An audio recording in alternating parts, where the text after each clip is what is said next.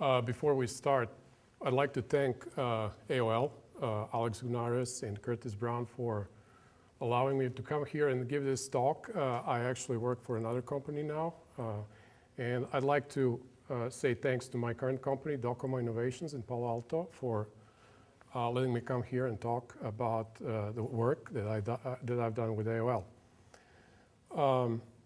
The title of this work is Building Data Parallel Pipelines in Erlang, and it sort of connects to the previous talk I've had last year in Erlang Factory in London.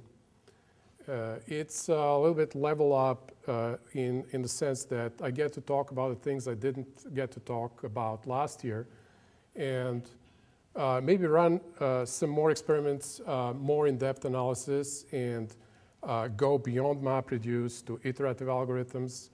And I'd like to share this architecture and these results with everyone here, and probably possibly get some feedback from you guys. So feel free to stop me anytime with questions. Here's the outline of the talk. First, I'll make an introduction to data parallel. Chances are, if you're here, you already know what data parallel is. But there's been recently a real trend, almost a craze in data parallel computing across many levels of granularity. And I'd like to emphasize that trend and to see how, to sort of put it in a framework where we can explore Erlang and how Erlang can contribute to this trend. Then I'll talk about some requirements, a very simple set of requirements for data analytics for building parallel flows. I will recap on MapReduce flows. I'm coming from Hadoop world where everyone is running MapReduce. I'd like to sort of connect to MapReduce framework because many people know about it.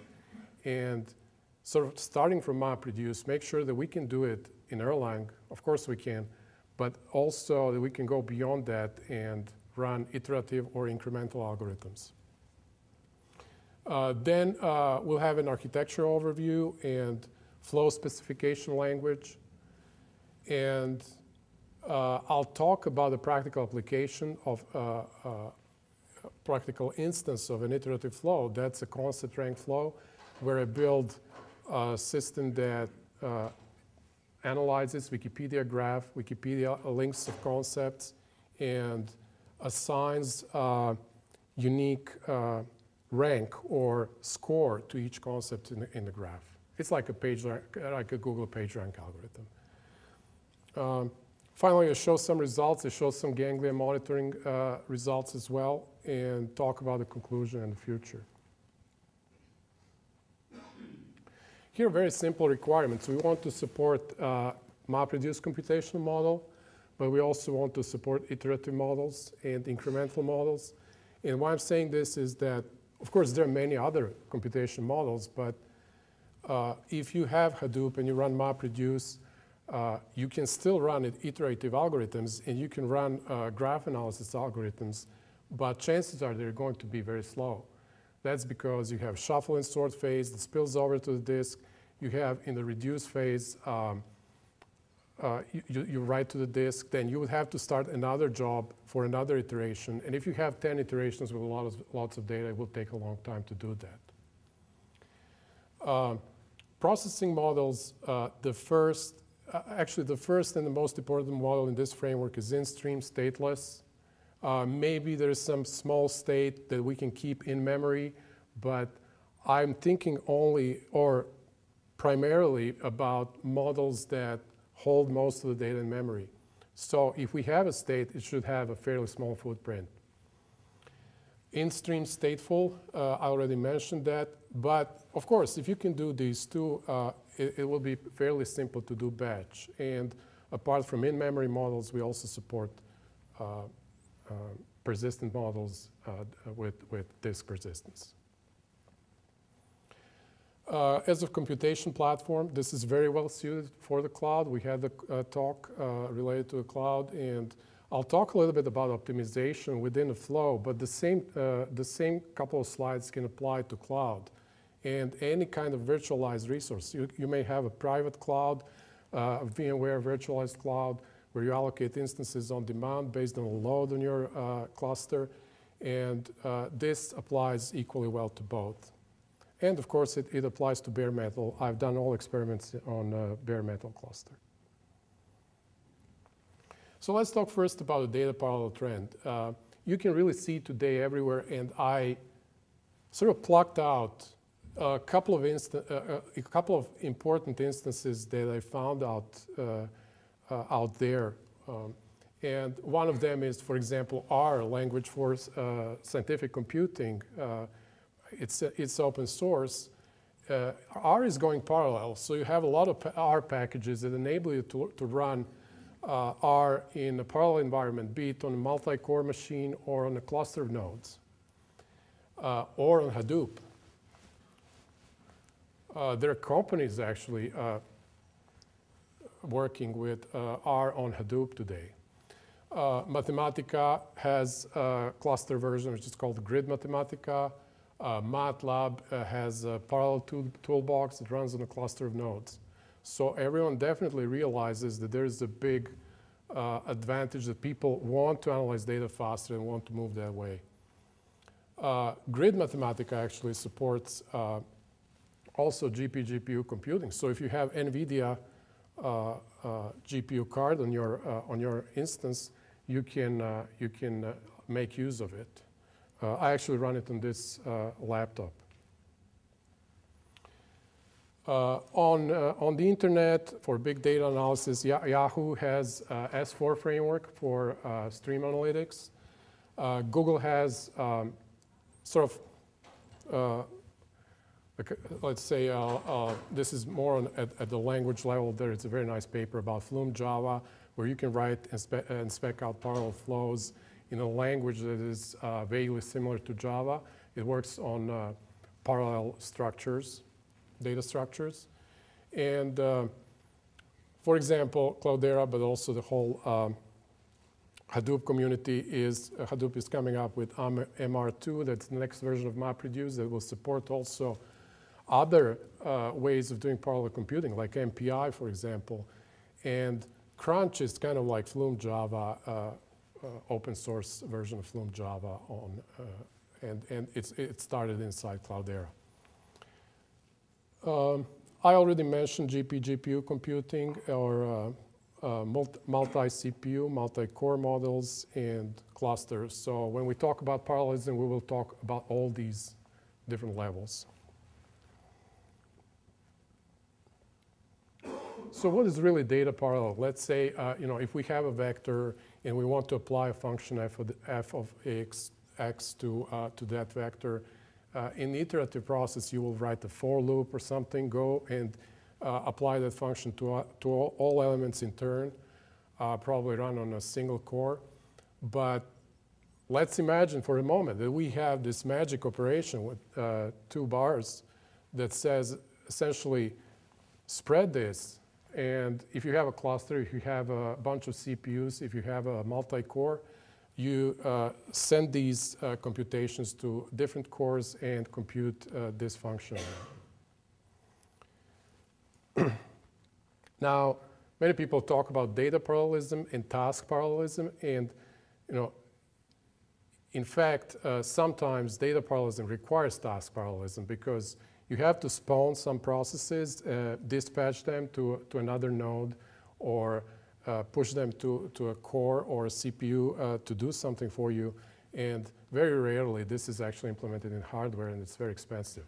So we will talk more about sort of task parallelism induced by data parallelism here. Here's a short recap from last year. We showed how to build MapReduce flows or MapReduce chains of flows using Erlang on a small cluster of 10 nodes. And here I show a typical flow used in advertising to build user profiles and then to compute some frequencies of accesses to certain properties on your advertising network. And these numbers show how many workers I have in each layer here. So I have a bunch of events coming into the system. A scanner scans those events, builds user profile, profiles and aggregates them in an edge table here, in a series of 120 edge tables. Then another bunch of scanners start scanning these user profiles and compute some campaign frequency metrics, and then aggregates that and puts it in another edge table. And then another scanner aggregates that across only 2 nodes.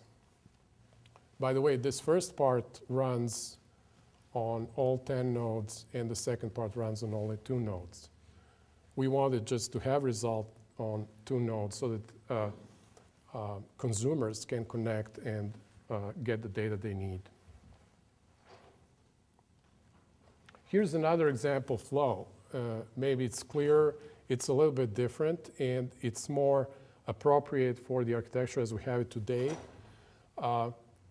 In general, you have a bunch of event sources that are outside your system. It can be a source feed coming from your advertising server. It can be a click stream coming from your web pages, whatever you want. And these sources all feed into your infrastructure. And in your infrastructure, you have first the input layer where, say, you stage that in ETS or DETS tables in Erlang. And then you have a bunch of scanner processes in Erlang that scan through these tables in parallel across multiple nodes and push them to some processing layer where something is done with those events. It could be filtering. It could be some computation, some enhancement of your events. And then we can have an aggregation layer where we typically aggregate using a single key or a group of keys. And let's say, in this case, we push it to a sink, which is amnesia table, distributed across all nodes.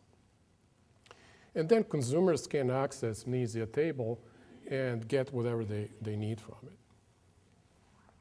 This is very typical flow in any industry, actually, and it lends itself nicely to building actual plugins with fairly fixed functionality, so that you can actually, instead of writing Erlang code, you can just refer to those plugins as Erlang modules and functions. And that way you can sort of build on top of Erlang, and you can create a separate language, a flow specification language. And I will talk a little bit about that idea in the next couple of slides.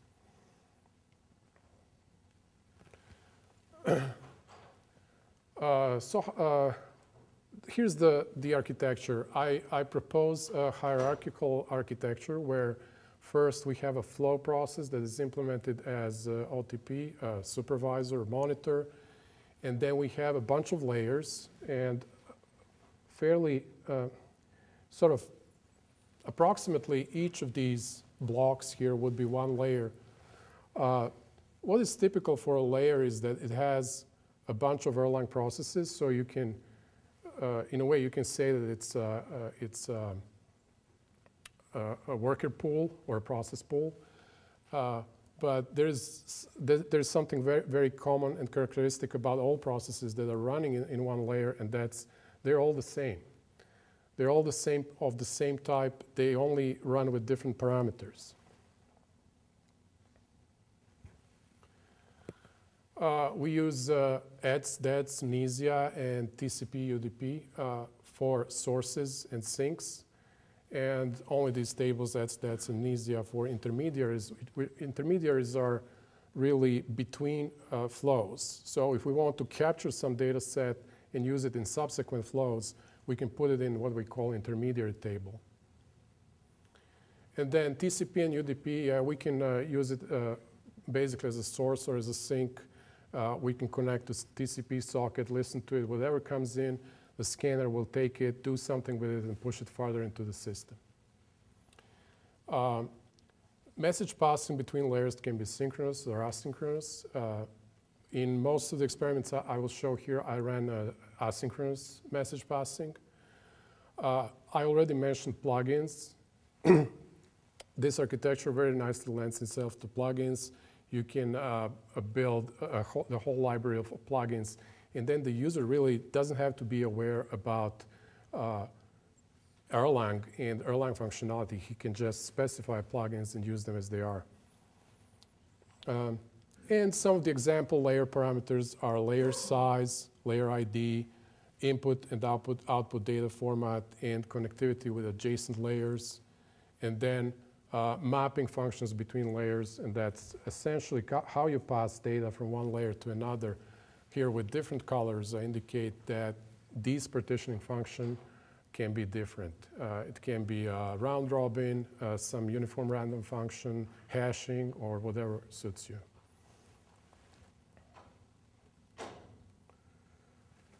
Here's delving a little bit deeper in the structure of the layer. Layer consists of a bunch of workers, and it spawns and monitors workers, and it's elastic in the number of workers, which is very important. If you run it on the cloud, you can adjust your number of workers based on demand you have on the platform. And also, typically, layer is allocated to a single node, to a single Erlang or a single virtual machine. Although there are cases where you can allocate it across multiple nodes as well. Workers perform uniform functions, and this layer connects to other layers, sources, sinks, and intermediaries. And it may have additional resources, like for example, if I have to have a resource here in ETS table that all workers use, I will have an ETS table connected to the layer, and workers can connect to the ETS table and get whatever they need from it. I'll show one example later. Here's an example of sources, sinks, and intermediaries. So let's say one source can be a bunch of ETS tables. I already mentioned TCP and UDP. I mentioned DETS and NESI as well. And then intermediary has these two arrows in the sense that data can come into the intermediary, can be temporarily or staged for a longer term, and then subsequent flows can connect to it and scan these tables and get data out of it.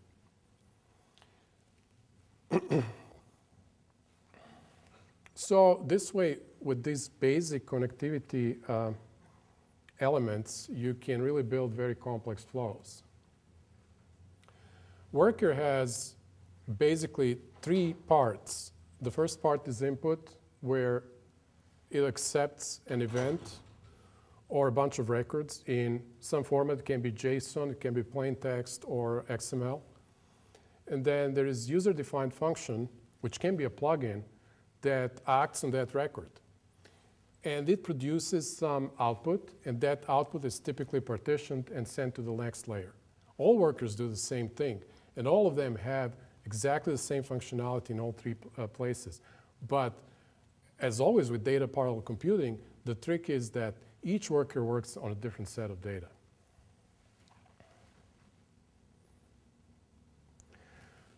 A couple of words about the flow language.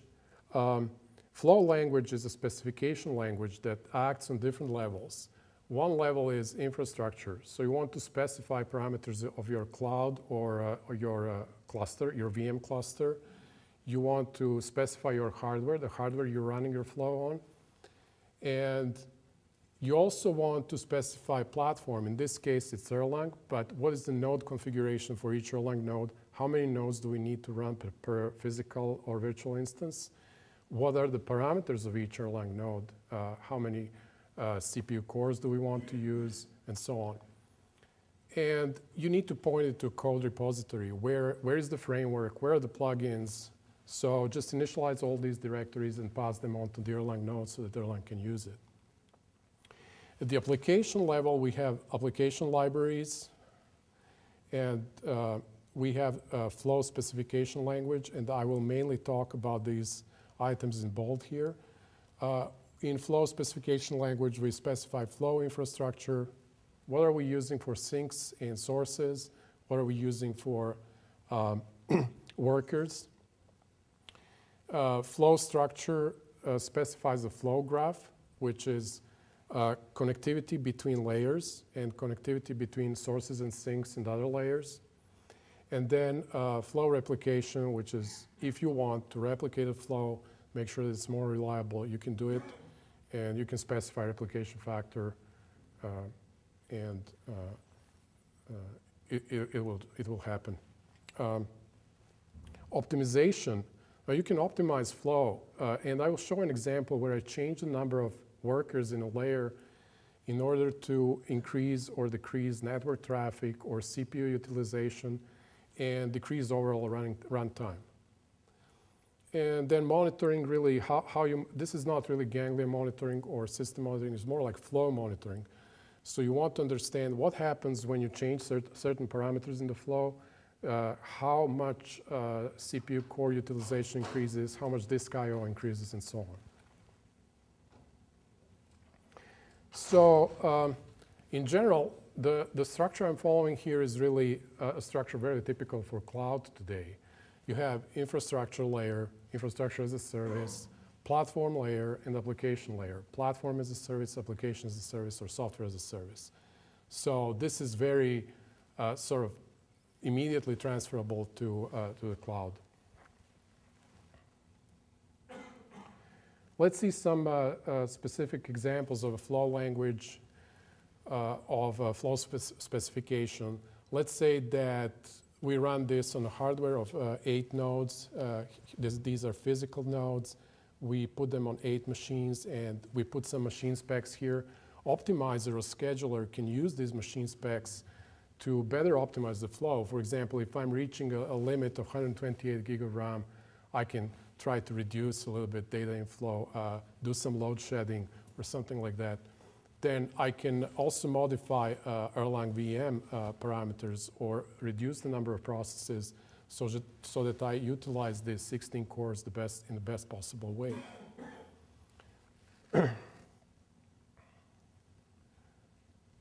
Here are the examples of Erlang node specs. We have node names. We have, okay, here's the directory where the data resides. Here's the configuration file. We can put all Erlang parameters in configuration file or put them separately here. And in this case, I decided to basically point all nodes to the same Erlang VM, but they can be different. Actually, you can have multiple VMs for a single physical node, and that will work as well.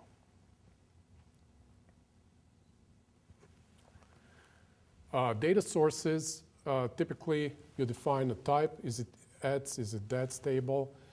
Give it some name, ID, and give it a size, which means this is how many tables I have. And typically tables will be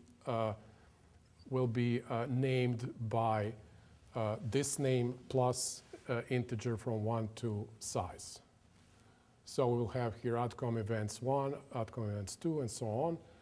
And then we define a sink. In this case, it's amnesia table, and the name of the table is user profiles.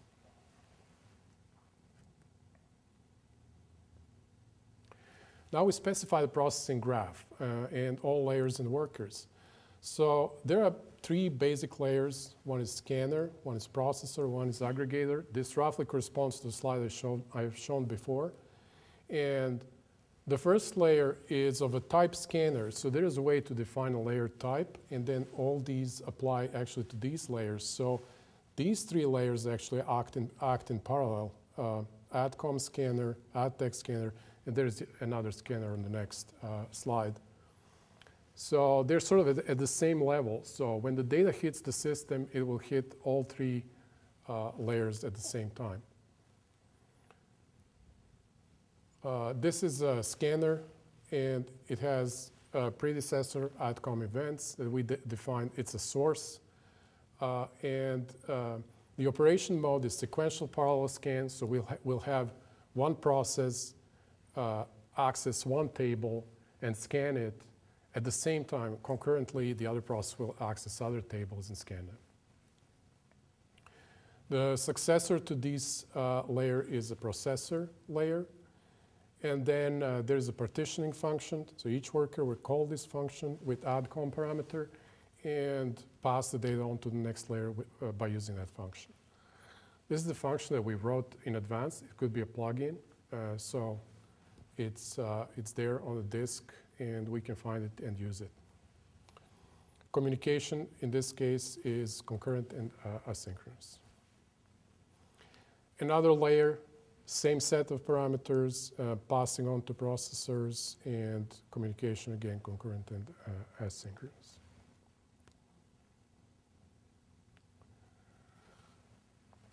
There's the next layer, processor layer. And we say this is a worker type of layer, so it has workers that actually do something with your data. We specify all predecessors. We can simply say scanner here as well, but we can also put all individual scanners here. And then successor to this layer is aggregator, and we have a worker function that was defined in advance and has no parameters.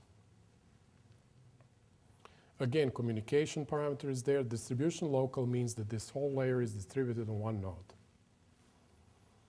And the size of this layer is 36.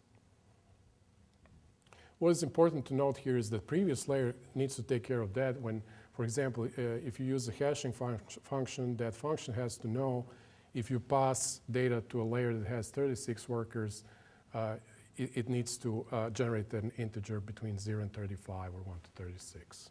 So some interpreter will take this data and make sense out of it. And the final layer is the aggregator, which is amnesia table, and it applies aggregator function on amnesia table. Actually, it applies the aggregator function and it's size 36, but amnesia is a sink. So amnesia will accept these, and it was already defined. Now, this is the example of concept rank. And this is an iterative algorithm that you typically run on large graphs for search engines. We had that at Yahoo. Google has it, and many other search engines have it. I will explain this example, this problem space on example of Wikipedia.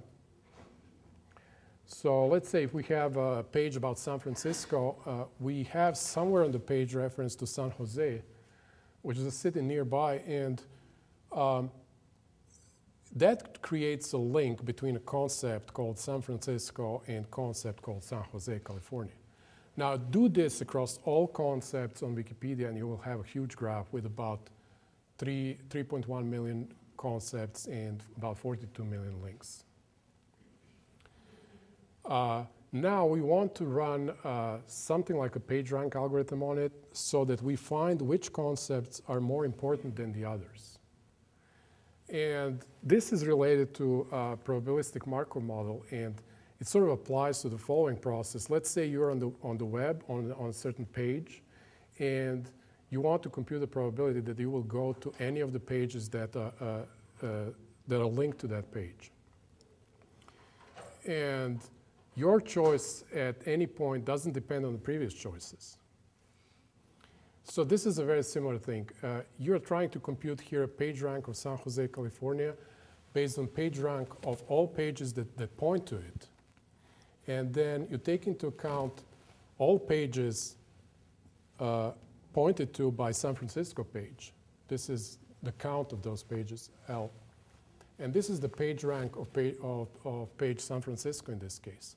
You sum up across all pages that link to San Jose, California, apply some coefficient and normalization here, and you get a page rank of that page. So what is really important here is that this is a recursive formula. So you have to know the pages, the rank of the pages that point to your page before you calculate a new page. And another important thing is that this is iterative algorithm. So you have to run, in my case, I run about 10 iterations before you find a solution. If you were to do this in MapReduce, it will take an extremely long amount of time because of disk I/O. Here is what you get at the end. And this is just to say, well, it makes sense to do this because, for example, you can compute how important Wikipedia users or Wikipedia editors, how important are different programming languages from their standpoint. So for example, Java and C have a rank of 133 and 139, a score, let's say. So it seems to be fairly well entrenched, built into this graph. There are a lot of pages pointing to these programming languages, whereas Scala and Erlang still sort of making headways, have fairly low score. Python is up there as well. This is only on Wikipedia, so I hope it doesn't really reflect the real world.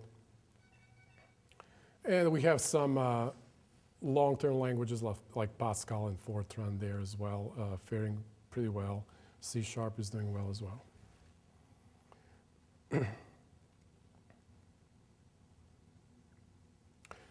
So here's the flow that is actually implemented on each node, except for Mnesia, that is sort of distributed across all nodes. This is a compute layer where I have, say, 4 workers. And these are the resources, and this is forward link map and backward link map. It contains references to all link pairs in my graph. And my workers actually access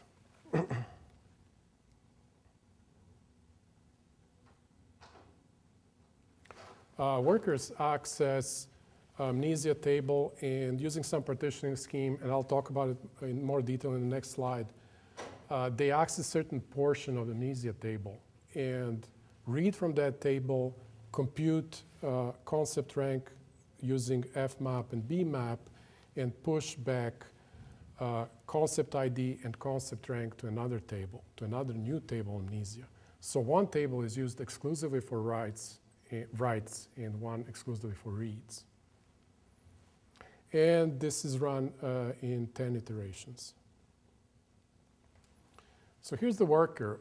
What the worker does is first, it gets some token. It can be a hash or an integer. And if the token is equal to a p hash of that CID, so str worker actually scans the table and gets out the CID and the score for that CID.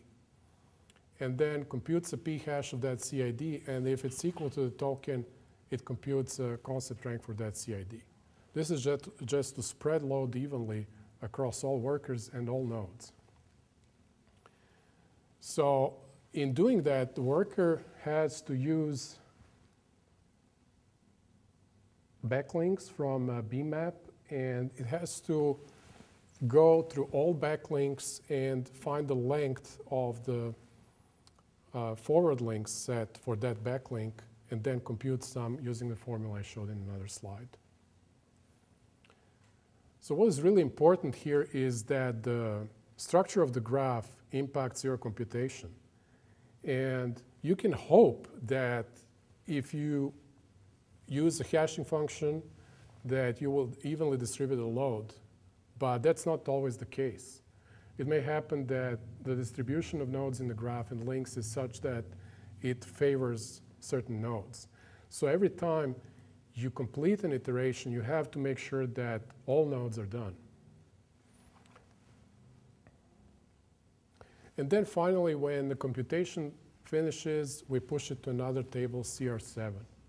So when we finish, we will have 10 tables in Mnesia holding different results of different iterations from concept rank.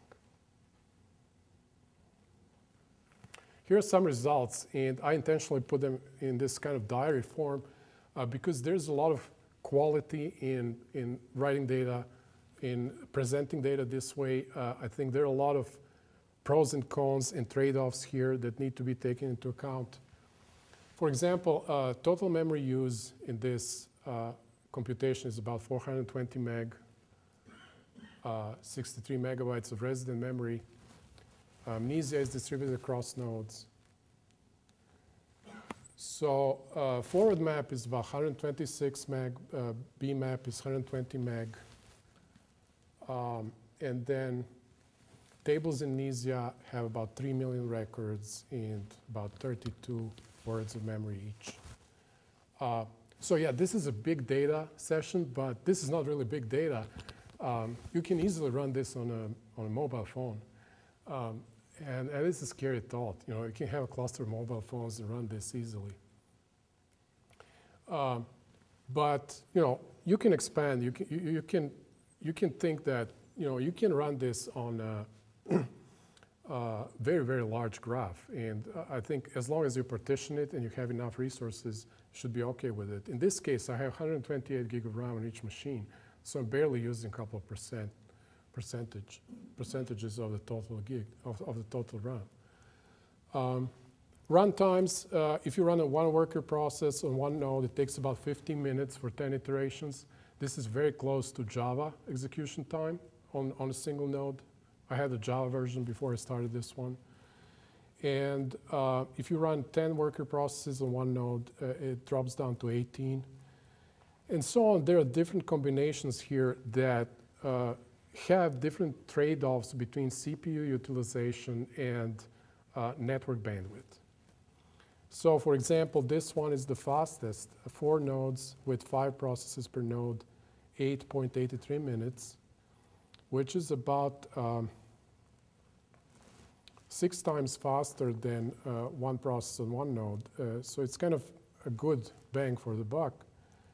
But the network traffic is the highest of all approaches, 35 megabytes per second.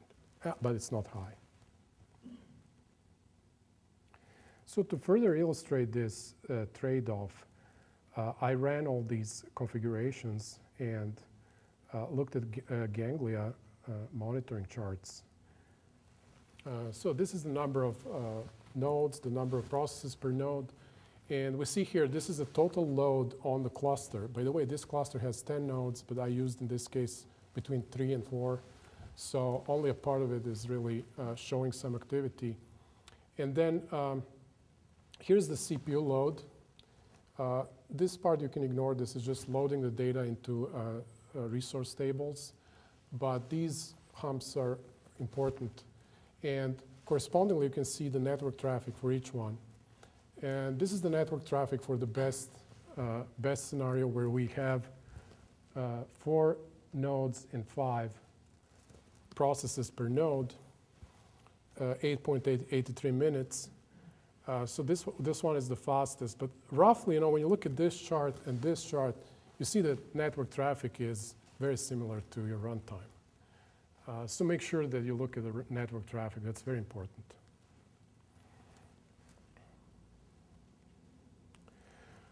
Now you think in the following way. Well, if I know that for different configurations, I have different runtimes, different network traffic, and bandwidth utilization, I have to, I can try and optimize this automatically and increase and decrease layer size so that I get better response from the system. Typically, it runs in a typical backward control loop. You set certain flow parameters like layer size. You run your flow. Monitor picks status like execution time or memory use, and pushes it into monitor database. And optimizer accesses monitor database, and at each iteration computes the size of your flow. And then resets the flow parameters, and the whole process starts again. So here's a very simple way to do it. It's not the best way, it's just to illustrate the point. But, and also to show that it's easily doable in Erlang, you can start a swipe from 1 process per node to 20 processes per node. And then whenever you see that your total execution time decreases, you keep going forward. When you see that it increases, you go back. So this way, this very simple optimizer finds a minima right here. It's a local minima. And it keeps bouncing between 2 and 4 processes per node. Of course, it's apparent that it doesn't discover the 5 processes per node point, which is the absolute minimum in this swipe. But still, it's a good point. And another point is that it doesn't get trapped here, but it sort of oscillates between 2 and 4 all the time. And that's why we have these spikes in CPU utilization traffic. Of course, you can say best so far, and then it will be trapped here and execute and have a very flat curve here.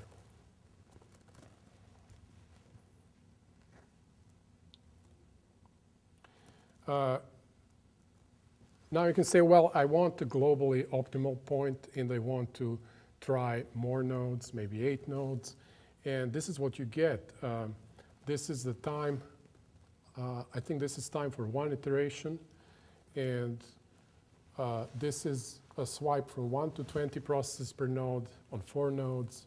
So you get about the best point here, number 5, 50 seconds per iteration. In 8 node scenario, in general, you get faster response times, but the fastest one is, I think, 38 seconds with 5 processes per node. So in general, in both cases, if you look at this polynomial interpolation, you get some kind of area where your system performs in an optimal or suboptimal way. And those are the areas that you should target with your application. Looking at the swipe from ganglia monitoring perspective, of course, as you increase the number of processes, the load on the cluster increases, on the CPU increases, and the load increases. And then cache network bandwidth is interesting because it initially increases and then starts to decrease because I think processes spend a lot of time computing and actually send out results to Mnesia much slower.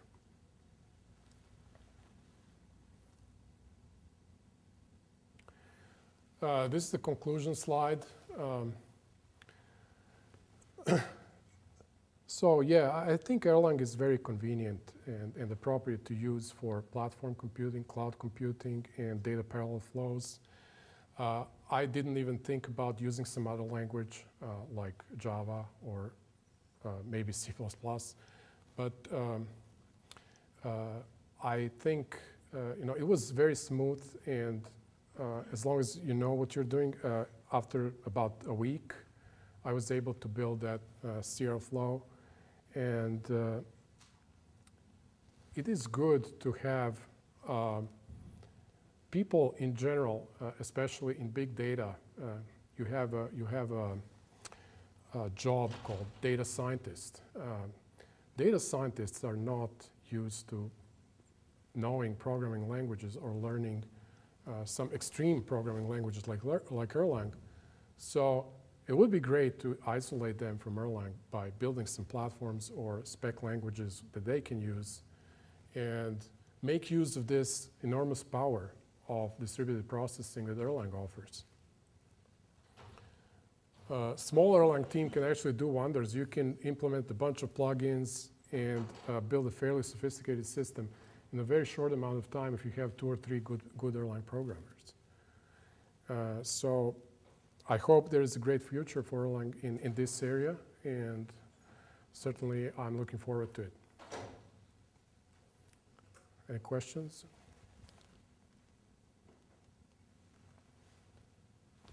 In the systems that you've looked at with AOL, the problem of getting the data into the processor, how is that addressed? Is that sort of outside the scope of because I'd imagine that the events are coming in from many different places, and the event processor cluster is in one location. Yeah. Are you from AOL? No. No. Okay. That's a very intricate problem, and we've been working on it for a while. First, in a large organization, there's very often an understanding that data should be put first on disk storage, in some kind of disk storage, be it NAS or SUN or whatever, and then we had disk storage built. We have a repository, disk repository, where we attach certain processes, and we have clusters for running some jobs, some pre-processing on data before it's actually sent out to, for example, R&D, where I work. So you're right. It's a big shift in thinking to say, now I want this data in real time, piped from advertising servers to my platform. And I want that data to hit the platform in 5 seconds. But if you realize what kind of business advantage you're gaining from that, I think that will get the people working and do the right thing there. So we looked at different platforms. We looked at Flume, for example. There's some other solutions now being developed, and I think pretty soon it will happen.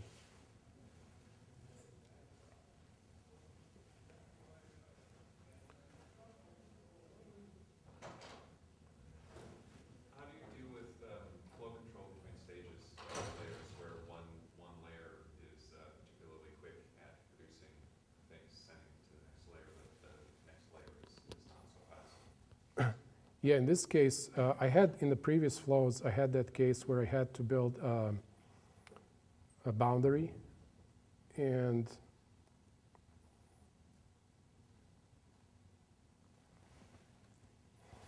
what it is basically, it's purely experimental. So you run the first flow here and say, this is my boundary, so I have to wait across all nodes until this user profiles is ready.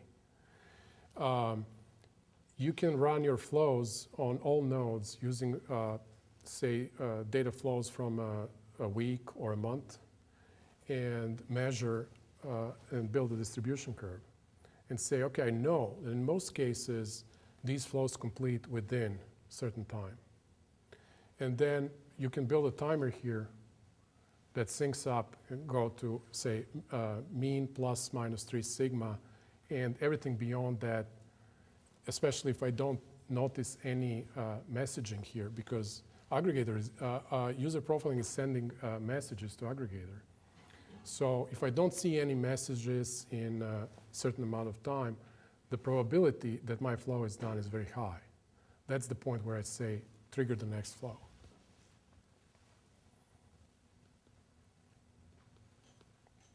Do you have to re-implement a lot of, like a scientific package for more advanced calculations? Or do you implement all the mathematical computations directly in Erlang? Yeah, this simple formula is all in Erlang directly, yeah.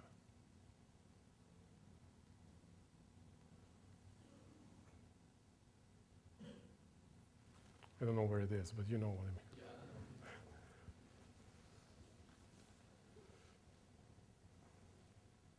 Okay, thank you very much. Okay, thanks.